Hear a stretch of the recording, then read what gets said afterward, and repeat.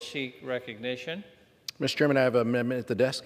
The clerk will designate the amendment.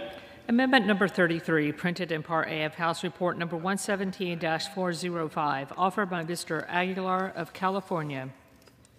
Pursuant to House Resolution 1224, the gentleman from California, Mr. Aguilar, and a member opposed, each will control 5 minutes.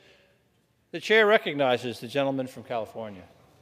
Thank you, Mr. Chairman. I rise to offer this amendment.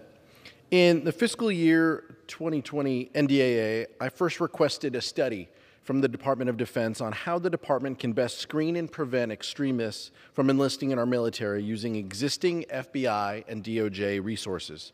The resulting report, published in October of 2020, found that white nationalists and domestic extremists target service members as prized recruits, their words, for their groups, and shared accounts of service members with active ties to these organizations. The report also included a list of 7 recommendations on steps the department can take to prevent domestic extremists from enlisting in the military. Under the leadership of Secretary Austin, the department has taken additional steps to combat extremism in the military.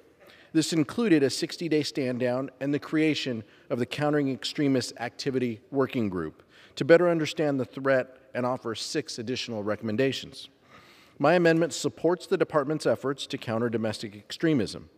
It simply requests a formal update from the department on the steps it has taken to complete the recommendations from the October 2020 report. And it directs the department to complete the recommendations from the December 2021 report within 6 months of enactment of this bill. This bill does not impose new requirements on the department, but ensures congressional oversight of tackling a critical issue for our national security. I urge my colleagues to support this amendment, and I reserve my time. The gentleman reserves. For what purpose does the gentleman from Alabama seek recognition?